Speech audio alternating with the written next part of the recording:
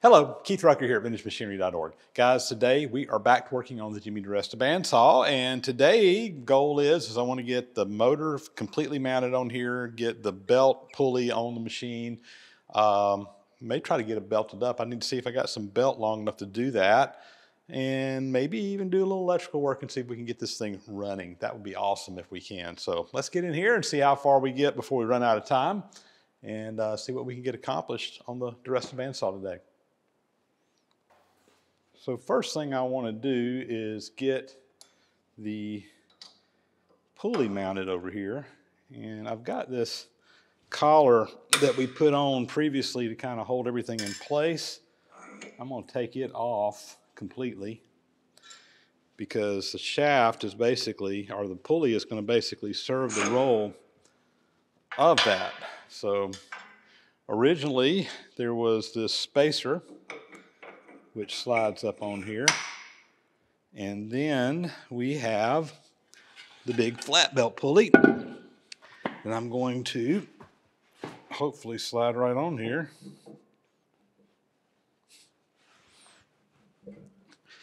I realize I'm probably in front of the camera. It's tight quarters over here, guys. We're making the best out of this we can. Man, that is a snug fit. That's just what we want. Here we go. What I'm going to do is I'm going to tighten these up on both sides. That should put a little dimple down the shaft. We're going to pull it back out. I'm going to put some flats on there where these are so these can clamp in place and not spin on the shaft.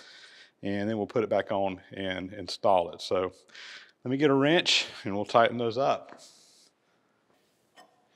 All right, let me get these set screws tightened down. I think they're just barely in the top, so I got a long ways to go with them. I'll bring you guys back after I get those tightened up and get those marked. I got these tightened up on there, so now we're going to loosen them back up, and I'm going to take the wheel back off, and I should have a couple of marks where those set screws kind of came in contact with that shaft, and then we can make a little indentation there to lock it in place where it won't slip. So let's go ahead and see if we can get our shaft off here.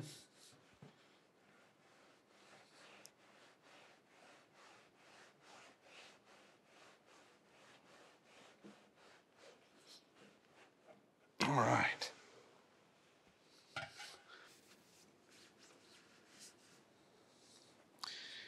I got just what I need here. The two marks I'm looking for. One right here. One right there.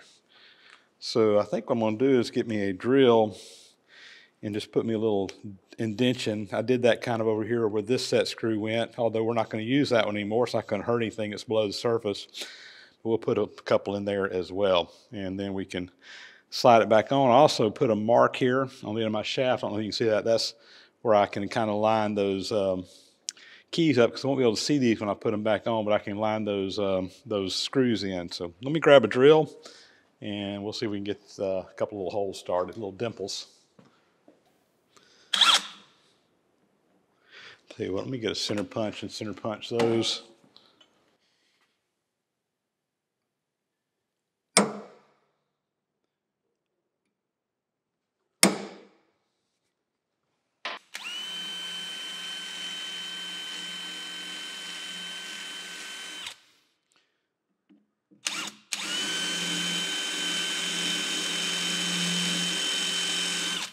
All right, that should do the trick.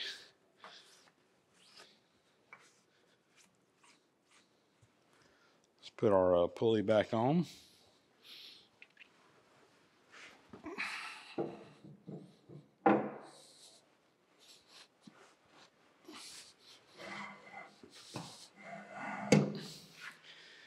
And again, I can kind of line things up here with this mark I put on the end. And now those screws will have a little detent to kind of lock in place. And that'll make sure this pulley doesn't spin. And if you notice, it kind of moved as I went around it, found that hole, and it's locking itself in. We'll do the same thing on the back. I've got my motor lined up over here with the pulley, and I want to mark where I want to transfer. I want to drill these holes to mount the motor. So I've just got a transfer punch, and we're going to go around off to the 4 holes. This transfer punch, again, is the same size as the hole that I'm drilling through, and it helps me locate these. I'm now going to pull this motor off once I get all these done, and we'll drill those holes out and get ready to mount this motor in place. To drill these holes, I'm going to use my mag drill. This is, if you haven't ever seen these before, this has basically got a magnetic base on here. I turn that on, it turns on an electromagnet, sucks this thing down, and we got a drill here that we can use just like a drill press. We can move it around and it just sticks wherever we need to go. This is an old one I picked up along the way. Don't use it that often, but man, when you need it, it sure comes in handy. And I'm going to drill these out. We're going to drill a 1/4-inch hole and go back and drill 1/2-inch holes after we get them opened up. Let's see. Position that just a little bit better. That's a little bit better, I think. Yeah.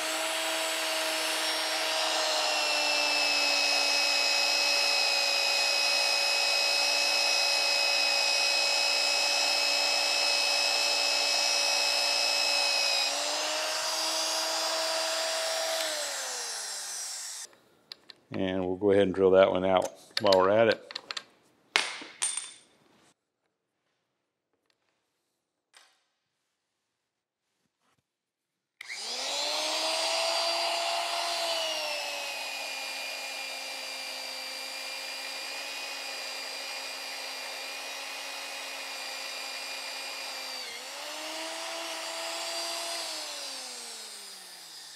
All right, 1 hole down, 3 more to go. This makes this a lot easier than having to use a hand drill. I'll go around and get those drilled. We'll be ready to mount this back up. We got our bolts in place here. Go ahead and get these tightened up. And I think we'll have our motor all mounted here.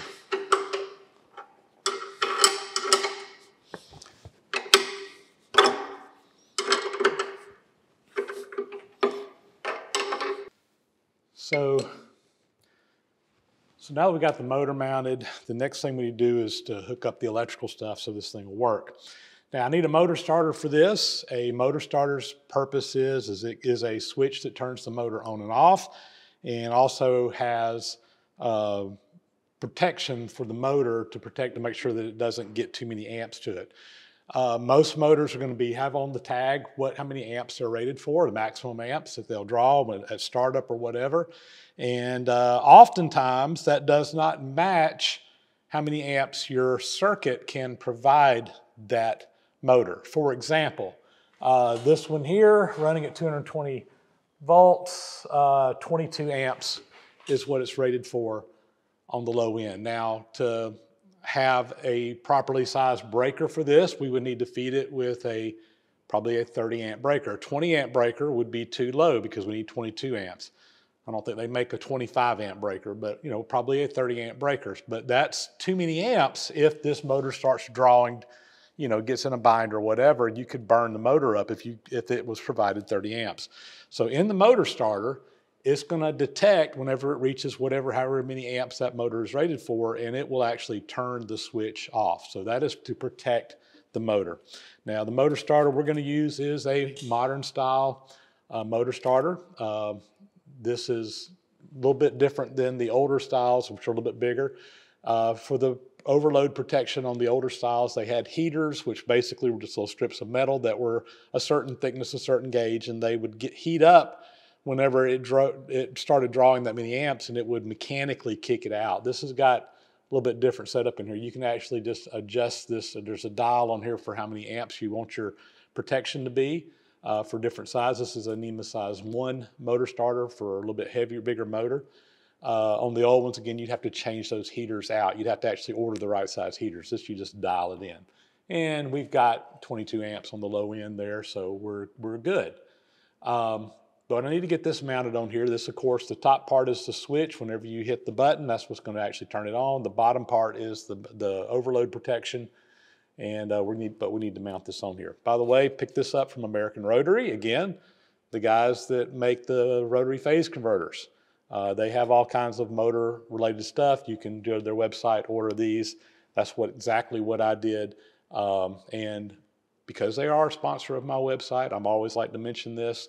They give my viewers a 10% discount. So if you need a motor starter, you need a phase converter, you need a transformer, whatever like that you need, you can get it from American Rotary, get a 10% discount. Just use checkout code VINTAGE10 at checkout, and that will get you a 10% discount at American Rotary. So anyway, we're going to mount this over here.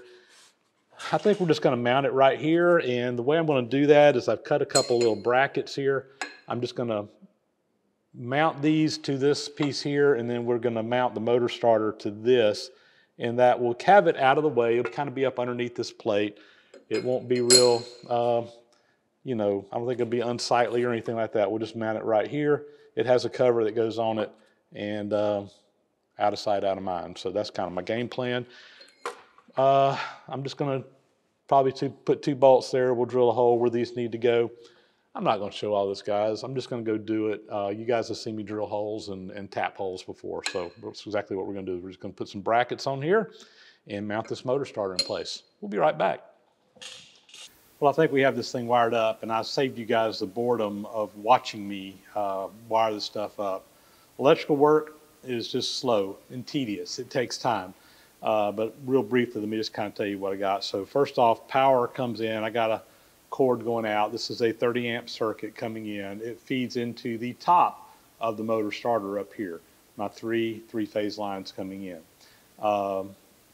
Comes through the motor starter again, goes through the overload protection down here, which we talked about, gives us the protection if the motor draws too many amps. I've got this thing set on 22 amps right now, which is what my motor is. So if by chance we draw more than 22 amps, it will trip out right here, protect the motor, even though we're feeding it with 30 amps total. It's not going to trip at the breaker, it'll trip right here, and we got this size exactly for our motor.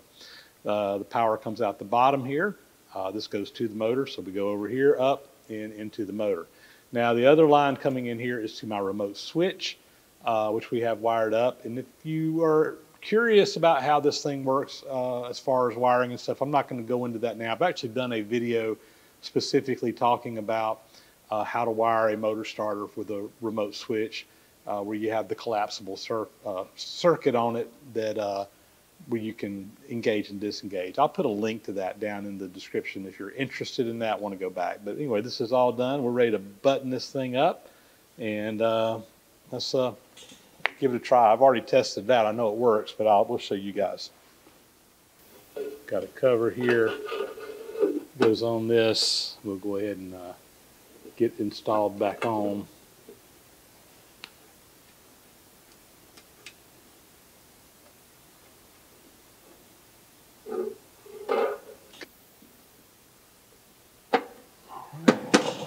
All buttoned up. And over here on the front of the machine, I got the start stop button right there handy, where as you're running this, you should be able to reach that if you need to turn it off for some reason. Again, start and stop. All right, let's see if we can get a belt put on this thing and see if we can make some wheels turn. I've got my belt that we're going to use here. This is just some flat belt material. In this case, I ordered it from McMaster-Carr. And what we'll do is we got to get this cut to the right length and spliced together for this machine. So I'm just going to kind of loop everything around and get a rough idea on where I need to cut this belt. Now, let's see, this is my square side over here. I've already cut one side of the belt square. So I'm just going to kind of pull this up tight, and it's not super tight as you can tell, but this will give me an idea of where I need to cut my belt. I'm just going to take a marker and I'm going to mark that. And we're going to actually cut it about 1 inch shorter than that, which will give me some stretch. And I have some adjustment in the motor base that we can take that up. So anyway, I got a little bit extra to cut off. Let's cut that off and we'll splice this belt. Now to cut this, I'm using this belt cutter that I've got. This makes sure that everything cuts nice and square. So, and again, I want to cut it a little bit on the short side so it'll be tight. So that's right where we had it, which was going to be very loose. So I'm going to pull about roughly an extra inch of belt out in there. And this little thing works kind of like a guillotine. It just cuts straight across there. I got a nice square cut on that belt. Now let's splice it. I'm going to use my belt lacer here to lace this, and we're going to use the clipper style belt lacing, metal lacing. First thing I need to do is cut my lacing to length here. So I just got a pair of scissors. I'm just going to cut off the length that we need for this particular cut. There we go. There's a little comb down in the bottom of this that will properly space all those pins where they need to be. We'll kind of get that down in there. Take my pin and run through there. That's going to make sure everything's at the right depth. And you can leave this in and take it out after you lace it. I like to just go ahead and pull it on out now. And those little clips are going to close up around this. We'll just go ahead and put that in there and squeeze the vise together. And I need to tighten it up.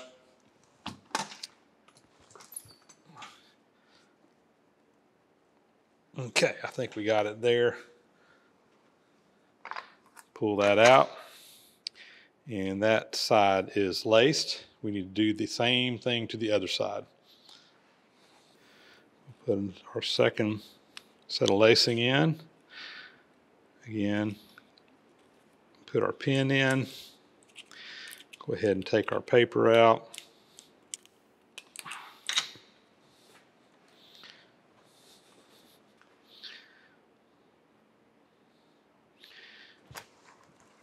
And again, we will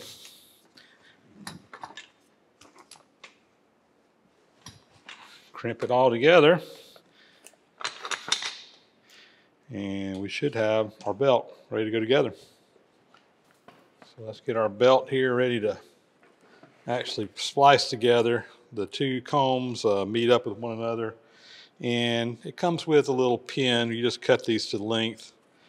This little pin will hinge in there together and actually hold it all in. So now this should be ready to go on. There we go.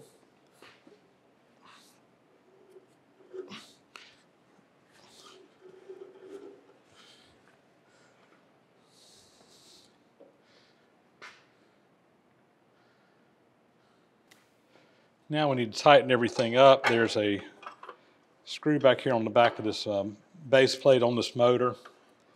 And this is going to pull everything out and make this belt tight. So this is where our adjustment is on this one. And I'm just going to pull this thing out until I feel like it's good.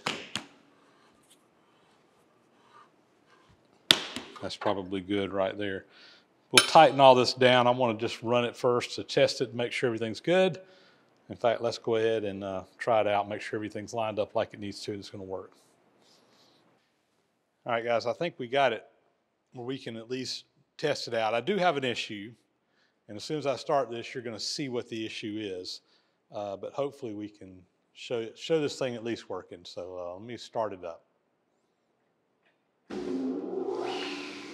Up, yep, it stayed on. See what's happening with the belt down there? So part of this, I think I need to play with the alignment of the motor. I think the motor needs to come out just a little bit farther than what it is. We can play with that without too much trouble. But the other problem that I'm having is that we got a lot of mass and inertia up in the main wheel on this thing. And when we start this thing up, this motor is just basically spinning up to full speed really fast, and you're getting some slippage on this pulley here. And when that slippage is happening, it's causing that belt to want to run over to one side. Now, once it gets up to speed, it's kind of finding its center and it's getting where it needs to be. Now, I have kind of cocked this motor out a little bit in this direction to kind of try to compensate for that, but I've pretty much got all the adjustment in that as I have. So what's the solution? I think what we need is we need to have a soft start on this, where when we get it spinning up, that it just kind of eases into going into full speed. So we can accomplish that by putting a variable frequency drive on this. And that'll also give us some adjustment or some control of the speed of the bandsaw itself, where we can actually dial that in. So I'm thinking that a variable frequency drive for motor control, which is what a VFD is designed for, is going to be in order on this. So anyway, I'm going to look into that. We may end up changing some things out, putting a VFD on this to try to solve some of these problems. But good news is, it is working. Well, guys, I'll be honest, I am a little bit disappointed that we're going to have to go the extra step here, but I do think it's the right thing to do. And I've debated on putting a variable frequency drive on this thing to start with, just so that I'd have some speed control. The good news is that I did check the speed of the main shaft. It's running at full speed, and it's turning at 427 RPMs. According to the catalog, it's supposed to be running at 450 RPMs. So we're really close, and you know, you're never going to hit that number exactly, but close enough that it's running where it needs to be. Now, I'll be honest with you, with 48-inch wheels at 427 RPMs, you got some really fast surface speed going on that blade. It's probably faster than what I would feel comfortable running one of these machines. So having that option of having some variable speed in there again, I think will be a nice feature to have. So we're gonna look at doing that. I think that'll give us a little bit more options there. So let me see if I can source a VFD. We're going to come back and revisit this. In the meantime, I do want to make some adjustments to the motor mount so that I think this needs to be out about I don't know, 3/4 half inch or 3/4 to an inch more in this direction. I got some adjustment down here in the plate that I can do that. That'll give me some time to work on that. I can do that off camera. But the other good news is that she's running as smooth as it can be. Now, I don't have the top wheel turning yet, but I mean, just on the bottom wheel, that thing is just, I mean, it is just super, super slick. So that's a good positive sign. I haven't felt the bearings yet. I ran this thing for a good little bit. They're not even, you can't even detect that they're warm. So that's a good sign as well. So, all right, we'll revisit this. Progress on the bandsaw. Not there yet, but getting closer. Hopefully next episode we'll be able to get a blade on this thing and get her spinning and get her tried out for real. I do need to get the guides mounted on here as well, so that might be something else we'll do between now and then. All right, that's going to be a wrap. As always, guys, thanks for watching. Please subscribe to the channel if you haven't already. Those thumbs up and comments are always greatly appreciated. Hit that bell icon up there to get notifications when new videos are posted. Big, huge thank you to the supporters of the site who support on Patreon and PayPal. You allow us to be able to take the time to make these videos and share them with you. And big, huge thank you also to the subscribers who have just taken the time to click that button and subscribe. With that, we'll catch you on the next video again. Thanks for watching.